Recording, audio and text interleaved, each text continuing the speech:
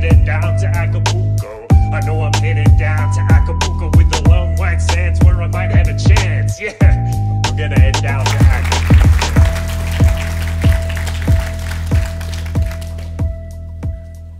Is it not a strange fate that we should suffer so much fear and doubt for so small a thing? Name that movie. Nobody? Lord of the Rings. There you go. It's about to be disappointing. We got to have some geeks in here. In case anybody doesn't know the story of Lord of the Rings from the books or the movie, wizards and goblins and elves and all that sort of thing, and an occasional dragon. Bad guy wizard, Dark Lord called Sauron, trying to take over the world, has lots of scary armies and weapons and fortresses. However, all of his power depends on the one ring that he forged. It all hinges on that. And to me, that makes a brilliant analogy to the belief in authority. I was also very happy years later to find a quote from Tolkien himself saying that, yeah, more and more I'm leaning towards being an anarchist. So that was fun. So the catch is you have this big, scary Dark Lord with all his armies and things, but if you can destroy that thing, the rest of it goes away, which is why there's that quote of like, we're having all these big, scary things over this? What the hell? That is what we're up against. Now, it's so easy when you look out at the military and the war machines and the police state, and you try to walk to the local store and you see fascists driving around fully geared up here, and it's almost that bad. It is that bad in some places of the U.S. on occasion.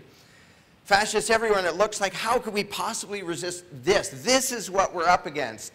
That is not what we are up against. We do not have to defeat their armies. We do not have to defeat their fortresses. We are up against one tiny lie. We are up against so small a thing. However, that so small a thing is a pain in the ass to break. And this also works very well with the analogy in Lord of the Rings, because this one ring of power, the good guys get their hands on it, but you can't just break it, you can't just melt it. You have to take it back where it came from and unmake it. That is what we have to do.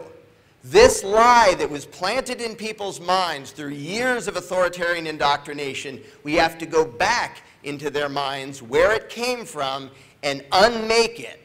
And when it is unmade, all the rest of it falls away. Now imagine a battlefield.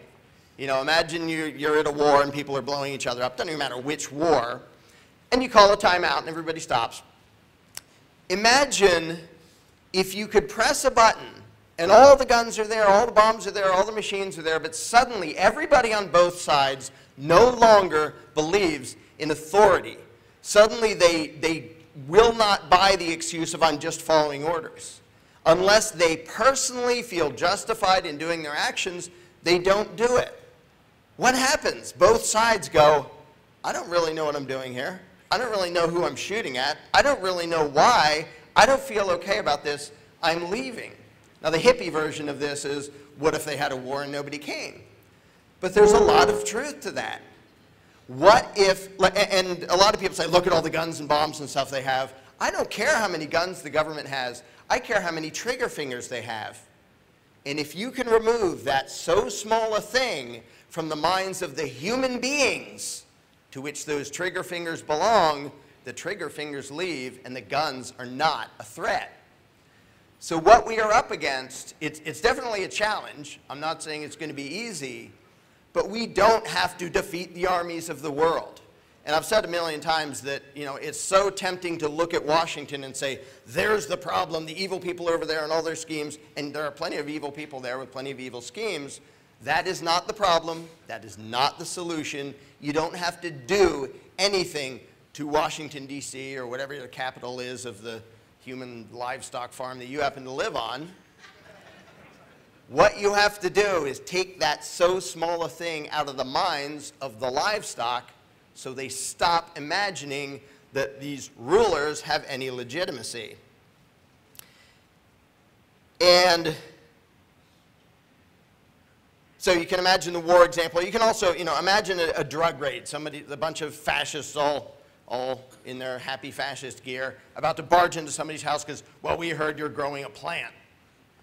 If you could, right before they're about to kick down the door, remove that belief in authority, and they could suddenly see clearly what they were doing. And it's like, we're some people, there's some people, they smoke pot, we might drink beer.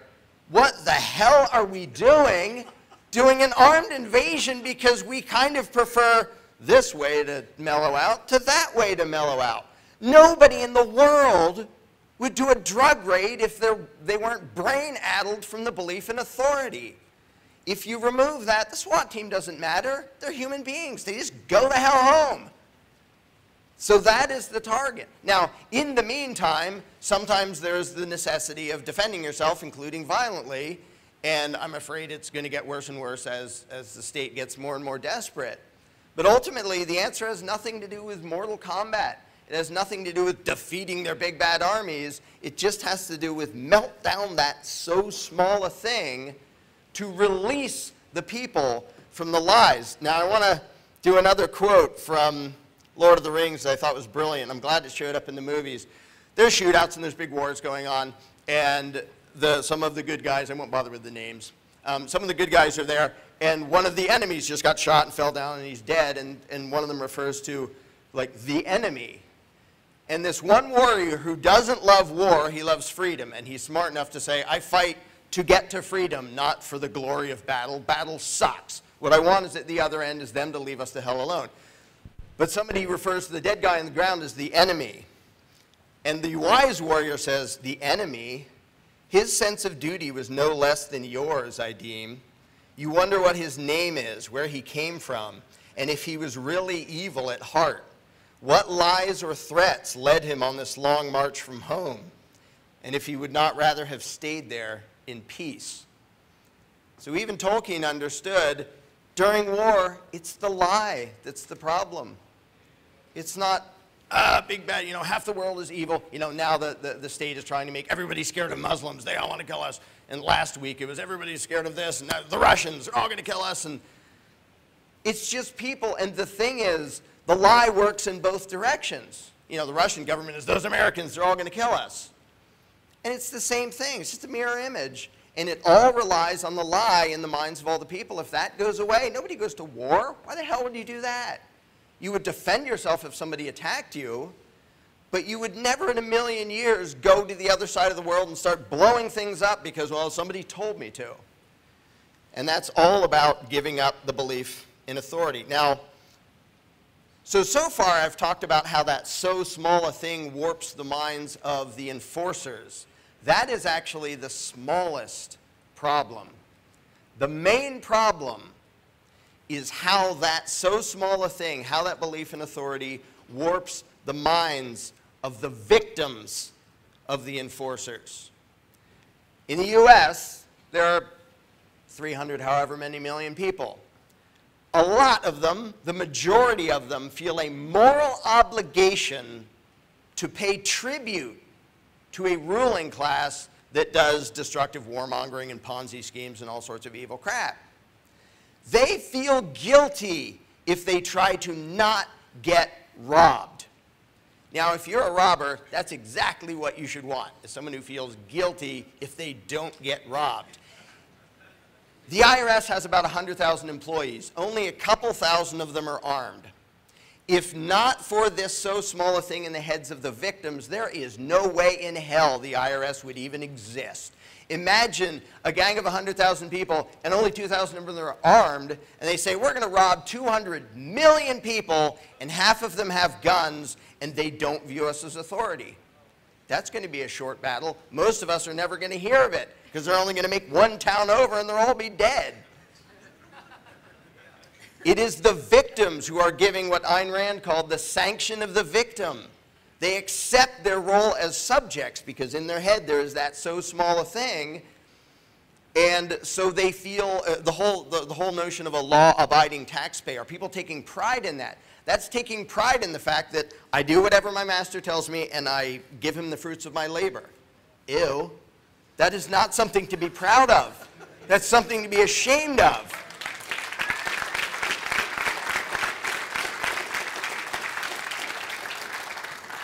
And a lot of times statists will say, well, if there isn't government, some big gang will take over, or little gangs will take over, and they don't understand the massive role that the belief of the victim plays in the equation.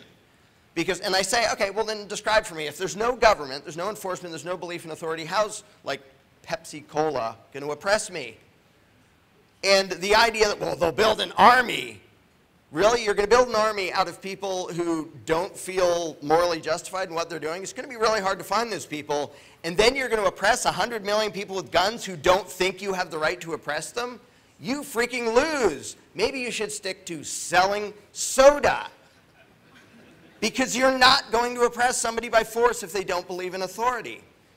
So, and it's so easy to point at the nasty evil people and say that's the problem. The problem is mostly in the minds of the victims. However, the only bad part is not that the victims allow themselves to be victimized and legitimize their own victimization. They then become cheerleaders for tyranny.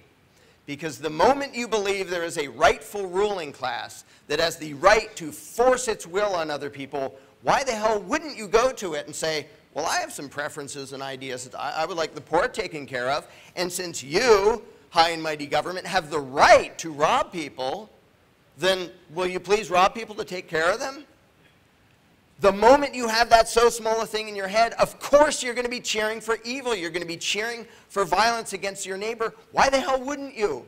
If you think it's inherently righteous and moral for the government to dominate people, you'd say, well, make them not do bad habits, make them support good things, make them control all sorts of stuff. Because if it's inherent, like, you wouldn't do it on your own because you know that's bad. But if you're actually convinced that government has the right to do it, why the hell wouldn't you ask government to control and dominate everybody? That's what every statist does. That's what I did when I was a statist. I wanted government, because it magically had the right to violently force people to fund the police and the military and the courts that I thought would be good. And never in a million years would I have done it on my own, because that would be bad. But this magical, mythical authority thing has the right. Why wouldn't I beg it to victimize my neighbors? Every election is this pathetic spectacle of two sets of slaves screaming about how the other set should be robbed more and controlled more. If you remove that so small a thing from the minds of both sets, they suddenly realize, oh, you're not my enemy. I don't have to attack you. I don't have to rob you. I can spend my money on what I want to support, and you can spend your money on what you want to support. And suddenly you look at the politicians and go, you're just lying bastards who are pitting us against each other. And without that so small a thing, we had no reason at all to be at war with each other. Conservatives, liberals, whatever you want to call it, all we need for peaceful coexistence is we're willing to not attack the other one. There is no statist in the world who is willing to not attack his neighbor because of that little belief stuck in his head. And one of the things I love about Lord of the Rings, there's so many things that work with this analogy so well, and one is that everybody, when they have get their hands on the Ring of Power, go, I can use it for good. And now we really need to. Now it's necessary. And the story is, it will always corrupt you. The ring has only one master. And at one point, Gandalf, the wisest wizard, like this humble little Frodo hobbit dude, says, I'm scared of this, I'm tired, you take it, Gandalf, because you're good and you're wise and everything. And Gandalf is smart enough to say, don't tempt me, Frodo, I dare not take it, not even to keep it safe. Understand, Frodo, I would use this ring from a desire to do good, but through me it would wield a power too great and terrible to imagine. And the only people in the story who were able to not use it were the little humble hobbits who were like, I don't want to rule the world, what the hell? And the wisest of wizards who realized, if I rule the world, I'm gonna be the bad guy. The good intentions on the way in will not change it. I'm gonna be the bad guy. The only thing we can do is destroy it. And one brilliant thing I love about the story too is that Gandalf is explaining the only advantage, they have to take it like into the heart of the bad guy's territory to destroy it, because that's where it was made. And he's smart enough to say, we have one advantage, which is Sauron, Dark Lord, bad guy. It will never occur to him that somebody would have their hands on the power and won't want to use it. They'll just want to destroy it. That is the advantage we have. I don't want to elect somebody who thinks like me, because somebody who thinks like me won't frickin' run for office. I want to destroy the power so nobody has it.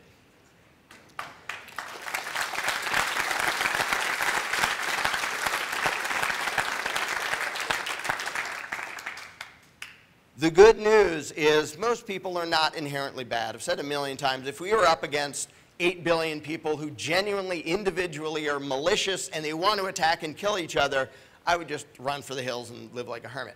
You can't talk evil people into being nice. We are not up against that. We are up against people who have value systems of all different nationalities, of all different religions, who the vast majority of the time, they live by the non-aggression principle, even if they've never heard of it. In their daily lives, they know you don't attack people, that's mean, you get along, you cooperate. You know, here I am in Mexico, I don't speak the language, but I just went and bought a thumb drive. Neither of us knew what the other one was saying, but we smiled and said hi and did trade, and it was all fine. Nobody tried to oppress anybody. I did walk past a few fascists, but luckily I didn't get accosted. But all we have to do is not program a new value system into people. We just have to remove one lie, one contradiction, one superstition.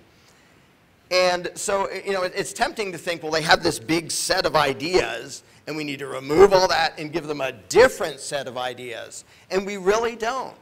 We just have to take away one lie and release what they already are by taking away the contradiction. And I'll quick mention a thing I'm working on called the mirror. I'll show a brief thing of it. We don't have audio now, so I'll just blab. The purpose of this is to have a big interactive process where people go through this three-dimensional world, and it helps them look into their own brain without anybody there to be judgmental or argumentative. You know, I do plenty of the judgmental, argumentative thing on Facebook and stuff. This is a very different approach.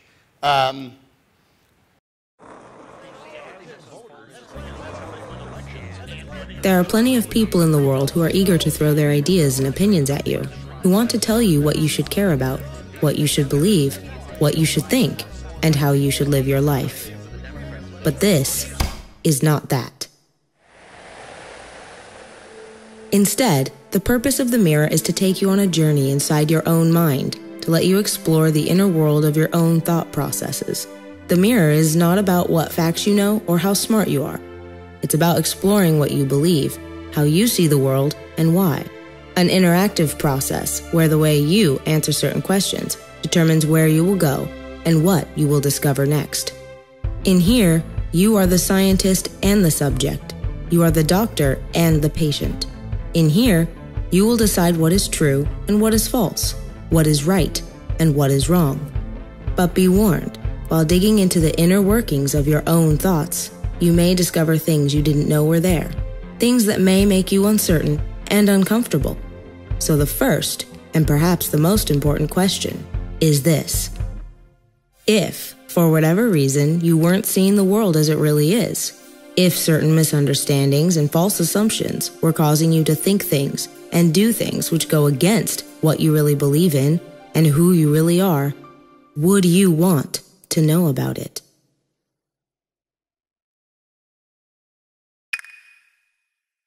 Then let's begin. This journey is best taken alone, when you're free from distractions and not in a hurry, so you can take your time and give thoughtful, honest responses to the questions asked, knowing that no one is going to criticize your answers or argue with your opinions. All of the questions are multiple choice, often just yes or no, and how you answer each question determines what the next question will be. If you're not sure you understand a question or aren't sure how to answer, choose more info.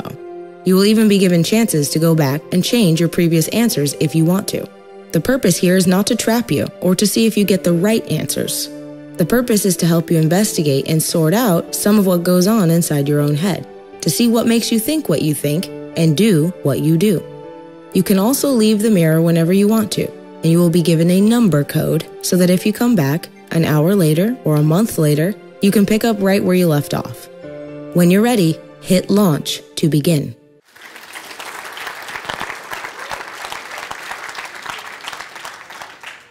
So after that, it becomes an interactive question thing. where the way they answer each question determine where it goes next, and you go through this whole three-dimensional world. You can find me later, and I'll talk your ear off about it. But that's a massive project. It'll be months and months in the making. But just a couple quick things. What anarchism means is so, so many people miss it, and even anarchists do a bad job of conveying this sometimes. Because if you say no government, most of the world thinks, okay, so everything the government is doing right now won't be done in a little bit of chaos and mayhem. And really what anarchism means is we remove one thing, so small a thing, which is the idea that some people have an exemption from morality. That's all. That is all it means. It doesn't mean remove organization. It doesn't mean remove cooperation. It means nobody has an exemption from morality. And when you put it in those terms, the complaints sound ridiculous. Well, how will we build a road if nobody has an exemption from morality? What the hell kind of question is that? How will we feed the poor if nobody has an exemption from morality? Well, you organize and you ask people, why the hell would you ask such a thing? And if people are clear that that's the only difference, we're just saying there's no rulers, there's no people, there's no divine right of politicians. Otherwise, we're people. We have the same rights, we have the right of self-defense, we can organize, we can pull off ridiculous miracles. I mean, look at this beautiful city over here. That was built by people voluntarily interacting. Everyone from the manual laborers, the CEOs, everything under the sun, every little aspect of it. You can have hierarchy, you can have organization. Nobody needs an exemption from morality, and that's all that needs to be removed. Now, tomorrow night I'm doing a seminar. I think it's actually just on this floor back around there. It was planned pretty quickly, like during the event, where I go through a thing that is the island analogy I refer to, and I find it to be a useful way to basically bring out the inner anarchist in people and show them that they already are anarchists, they just don't know it. There's just sort of this weird thing rattling around inside their head, messing up their thought process, but otherwise they already are that. And I think on the Anarchapulco website you can sign up for that. It's a dinner and the event at the same time. But we don't have, again, we don't have to replace their set of beliefs. We just have to release people from the one lie. Now, I want to do a quick prediction. I would have done a longer version of this, but I'll be quick here. I predict, and you'll be a little bit scared halfway through this prediction, I predict that in a matter of decades, there won't be any events like this. There won't be freedom events. You won't see the anarchy symbol anywhere anymore. You won't see the voluntarist symbol. You won't see the yellow and black flag. You won't hear talk shows. You won't see videos advocating these things. You won't hear anybody calling themselves anarchists and voluntarists for the exact same reason that today you don't hear anybody calling themselves abolitionists. Because everybody's that. Nobody self-identifies as, I'm somebody who doesn't believe in Santa Claus. Well, no kidding. You don't have to point that out. That's everybody. If you ask somebody, what do you believe in? I'm a round earther. You don't really need to point that out. Being an anarchist will be that, because what the term means is there's this one stupid idea that I don't subscribe to. People aren't going to need to point out that I don't believe that really dumb thing that plagued humanity for thousands of years, because everybody will have outgrown it. It will have spread to the point that it's everywhere, and then you don't need the books and the videos and all that. I look forward to the day that all the work I've done for the last 20 years is completely obsolete and unnecessary, and nobody cares, because everybody understands it.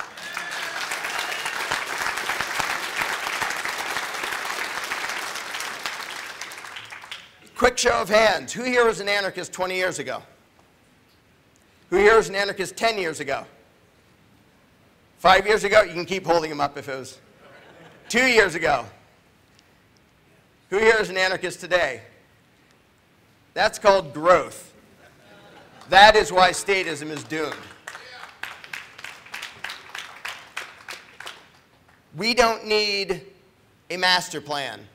We don't need like a centralized thing that we teach other people. And I think it's tempting, a few quick things at the end. It's tempting for people to want to be in the I know something you don't mode. And it can come across that way, and I've seen a bunch of anarchists and voluntarists that sort of come across that way. I don't want to, like, I just want to release the people. We don't need to make them into something they're not. They already are what they're supposed to be. And I've even seen residual sort of control freakism in the minds of anarchists who are like, well, I'm going to tell you what to believe. And I'm going to complain a little bit. I might offend some people, but I don't care. People have these intricate plans like, well, we have these dispute resolution organizations, which I think are a good idea, and other people give these complex talks about economics, which I think is good stuff. The thing is, if we talk as if you need to understand these complicated things before you're allowed to own yourself, that creates an obstacle. I don't, for a millionth of a second, pretend that I know how the world should work when everybody's free. So, well, how's this going to work? How the hell should I know, and why would you think I'm going to know? There's 8 billion people in the world, and probably 1 billion of them will have a better idea than me. But it takes a change in paradigm for people to see the world that way. They're so used to hearing the master plan template that they're scared of the idea of, what if we're just people? None of us have the right to rule. None of us have an exemption from morality.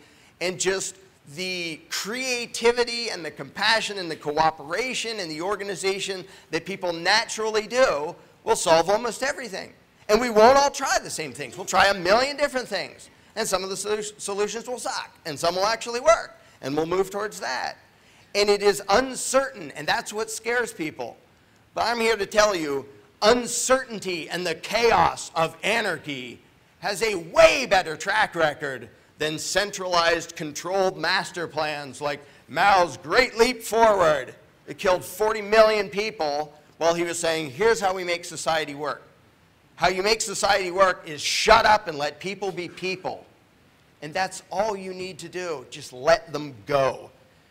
We only need to release them from one lie, from one superstition. We only need to release them from so small a thing. Thank you.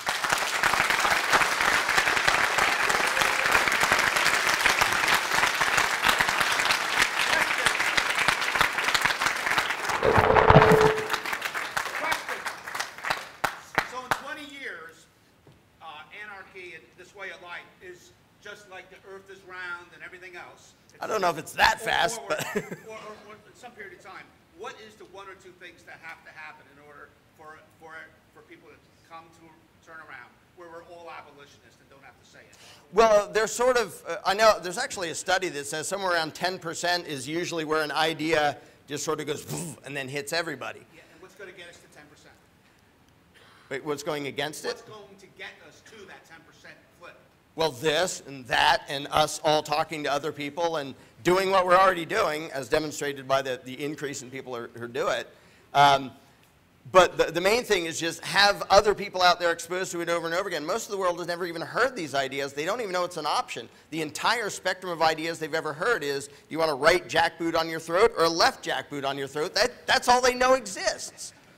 So they need to hear it in as many ways and from as many different people as possible until they start to think about it. And, you know, the mirror is my massive project that I'm trying to do, but there's a zillion different ways to do it and a zillion different people to do it. So it really is just keep spreading the idea that people own themselves, and we don't need a master plan, which is scary to everybody. First, it was scary to me, but then you realize, wow, I'm not anybody's subject. And it's sort of scary because now I'm responsible for myself, but it's also pretty dang freeing that, wow, I own myself. I'm not beholden to anybody. And to share that feeling and that idea with people is the answer. And it isn't like, I'm going to control your mind instead of them controlling your mind. It's, I'm going to detach their control of your mind, and then you control your mind. And that's all we need to do. Larken, thank you so much. Thank you. Listen to the mariachi play at midnight. Are you with me? Are you with me?